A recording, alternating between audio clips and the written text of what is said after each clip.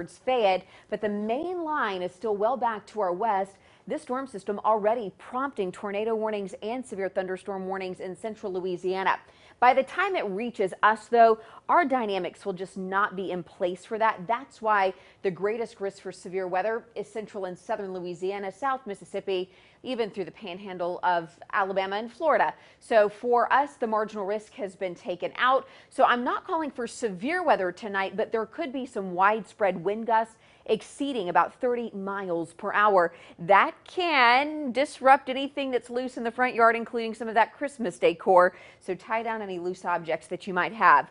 Wind speeds right now in North Alabama already at 20 miles per hour. Those are going to pick up overnight tonight. Let's talk about when that rain is set to arrive. The heaviest rain gets here close to midnight tonight from Coleman, Jasper, into Tuscaloosa.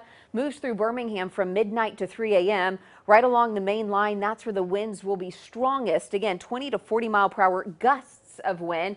That continues into East Alabama through 6 a.m. and then the rain turns cold as this cold air is chasing behind this cold front. It could turn some of that liquid rain into some snowflakes.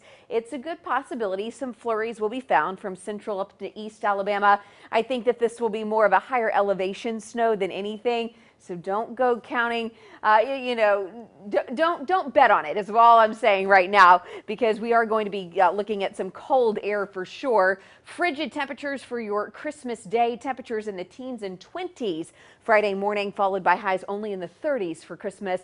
But it's blustery. It'll only feel like the upper 20s most of the day. Good news, if you're looking for a warm up, it's here next week.